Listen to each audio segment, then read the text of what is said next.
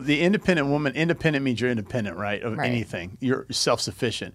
And so to be in a relationship, you have to give up something, right? And so when somebody says they're independent, it's like, well, how do you be independent in a relationship? Then it means you're by yourself. Right. So if I'm an independent guy, well, then I'm not going to be in a relationship because I'm by myself. That was the whole response, I think. And maybe there was some confusion around that. Yeah. I mean, I thought there was one that you had about if a girl's financially independent and they're like a boss woman and make six figures, that basically they're going to be alone, or it was something. Most of the time, well, the data, and this again, messenger here, most women that are highly educated and very successful are generally unmarried and single by facts, by data, right? And it's because to be as successful as they are, or you are, is there's masculine tendencies that come along with that to be successful.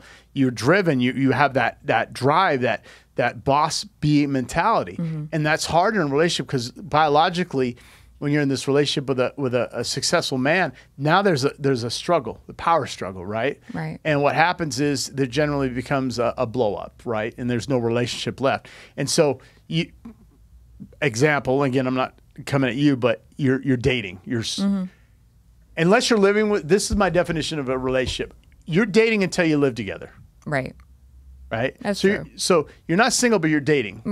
So as an example, you're a veterinarian, you're successful, you got probably a master's or bachelor's?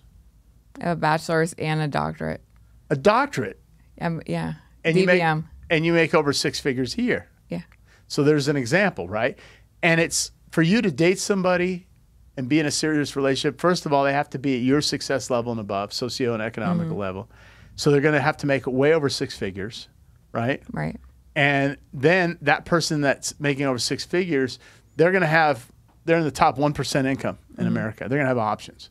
So so a lot of those individuals have a tendency to be in a situation where, because they have options, money's not important to them. They're looking for a feminine, fit, attractive, a woman that's submissive to the cause. I won't say submissive to the guy, but they're not in a leadership role in the relationship. The man's in the leadership role.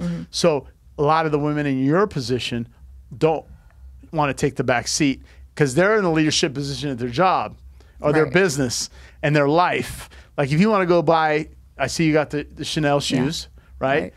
You want to go drop $1,000. I don't know the price, but I mean, you're probably right around that. It's $1,175. Yeah, it's almost $1,175, right? And the guy's not going to say no because it's your money, right? Or you're already doing it. You're not used to. And so for those guys, the challenge is like, and I'm not saying this is you, but if I have a choice, and I'm not in the top 1%, I'm looking for the person. It's not an age thing. This is where a lot of people get it twisted in my space. They think, oh, they want young women. No, it's not about that. It's what comes along with that.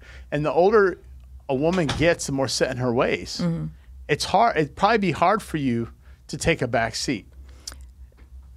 I don't think that's true. So I think as far as relationship, like I always go for the alpha male, and I always want a man that leads. Like I have very traditional values. Like if we're driving somewhere, the guy should be driving, opening doors, all of those things. So I have a question. This is a trivia question. This is good. Yeah. It's rare.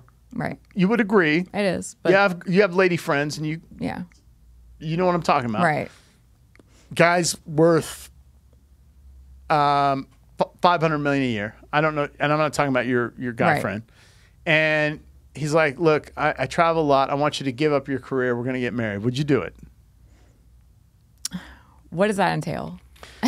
Maybe he has businesses in Monaco, Milan. He travels the world, and he puts you on payroll, hires you as a VP of communications, just to give you a payroll. Yeah, you see what I'm saying? But because these guys don't. Yeah. You're working a lot of hours. But I don't want to work as hard as I am right now. I'm working 50, 60 hours right now because I want the extra money because it's just me. So. Right. So just you and your cat. Yeah, I've only been divorced for a year. So. Oh, really? Yeah. Okay. I was in a relationship for 10 years. So you're married for 10 years?